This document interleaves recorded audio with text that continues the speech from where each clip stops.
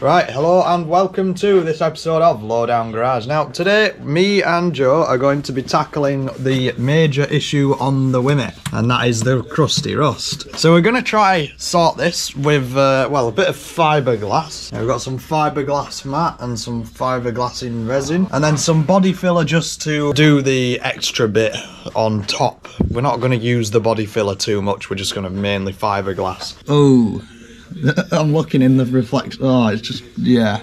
And also, while we do that, I think we're going to be fitting the short shifter as well. If we come round here, I think it's all that far and that far. And there's that's all play. The short shifter will be for when the resin's drying. So we'll see how we go, and we'll hopefully try tutorial the resin a bit, but we don't know much about it yet until we do it, so let's figure it out. Do not like this at all. I've spent the past year touching this up. To be fair, it's the back that's worse. To be fair, yeah. Like, it's come through from the back. Like, oh, yeah, there you go. There's the first door. Oh. Nice. Anyway.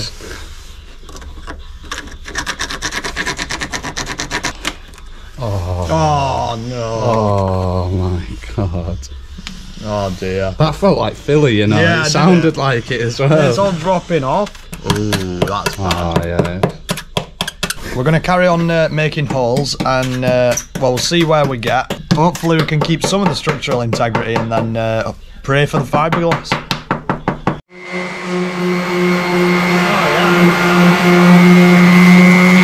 Yeah, that just nailed it. Let me fix that.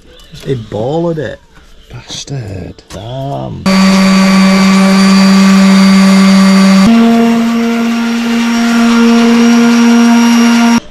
Here we go, so we've managed to get it to that point there. Now that seems to be all the extent of the holes. It's much more solid than we thought underneath the bubbles of the paint. The back is not. The back is absolutely crusted, but I don't really care for the inner arch. We're probably just going to pile it on as much as we can in there and just make some sort of shape out of it. Not too much though, because we don't want to be rubbing on our filler, but we'll manage anyway. So yeah, Joe's just prepping some more discs, and we're going to keep sanding.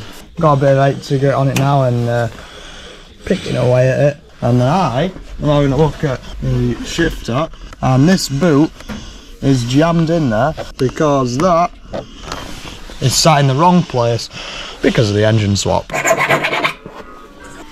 Getting rid of as much bad rust. Smooth holes. Now I am struggling with the gear knob. This bit,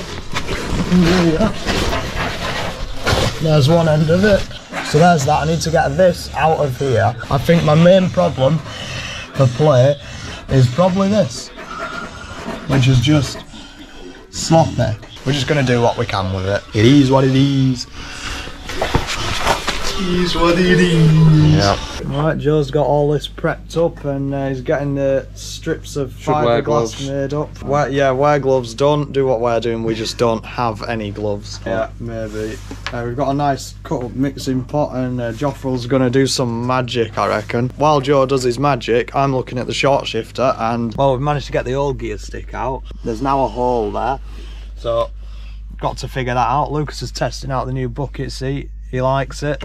I think it's weird because it's off-centered, but yeah, that's that. We've got some fiberglass. Joe's gonna lay it on and show everybody how to do it, even though we have no idea how to do it. Start it on. Someone resin dripping on me. Just leave that to set there, lad. Give me a cloth. Somewhere. Oh, yeah. That one's literally solid as a rock. That yeah, one. I know, yeah. It stinks. If you're in smell-o-vision, it smells. I probably don't even eat it for a second like that. Oh no, resin on the cut. I did, but oh.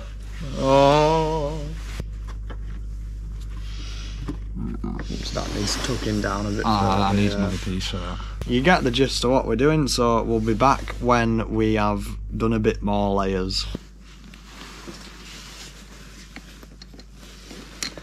That's in, held in place. Right, I gather that's how it goes, but now I've got to get that in. My finger is not small enough for this.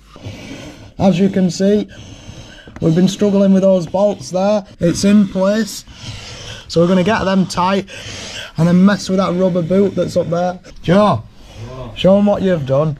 The fiberglass arch, all filled, nice and solid. Just need to sand it all down, put some filler in there, sand it again, prime, paint, should be good. Right, so here we have the boys trying to figure out the how the gear stick attaches. We managed to get that rubber boot back on that you see down there. Oh, there you go. Do you reckon it is all the way down? It's taller. It's got to be taller. That's what you said up. Does that seem higher or not? Don't clip it on. Yeah. That's ridiculous. Definitely. Right, let's readjust. Right, well, that is the short shifter installed. We managed to lower it down a little bit, show it on Joe. There it is. It's a bit tall. We've got a Nardi gear knob to go on it. I just need to tap the threads onto it, because at the moment this one just sort of goes like that. It is a much better shift. See, that's first. Your throw is only that much. If you look back at the start of the video now, that's a lot better than it was, and it feels nice and notchy, and I'm happy with that. The fiberglassing that Joe's done's gone really well, as you can see. It's looking really good. I was really nervous about doing that, but Joe's bossed it out. There's some right thickness to it, and really thick. Yeah. It's already pretty solid. So we shall join you for tomorrow. Lucas, make the transition. I'm off to another day. Right, here we are back in the garage. We're looking at this again. Just try to smoothen it out a bit, and then we've got some red primer, and Joe's gonna have fun with that, I suppose. And then I am looking at the gear stick, which is this one here.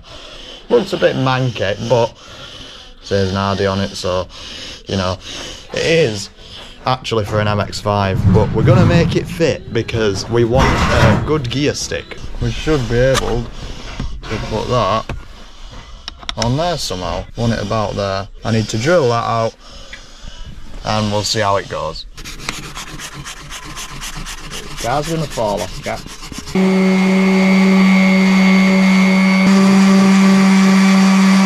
Here we are, so Joe's just mixing up the filler. We've always had this big can of it, because when I used to have an MX-5 back in the day, I bought a massive can of it because I was going to fill all rust holes. Sure, that'd have gone brilliant. But here we are, got a bit of hardener. Look at that. Ooh. Oh, we got red primer too.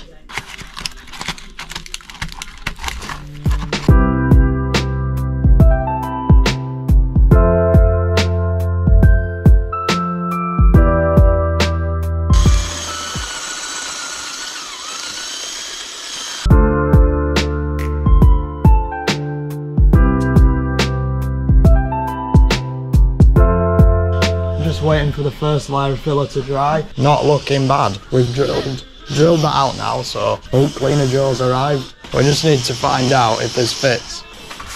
I reckon this is the most entertaining Lowdown Garage content we've ever seen. Yeah. This is proper mega. It feels close. We'll have a try. It does actually slide on now. We're going to try thread it on, so time lapse it is.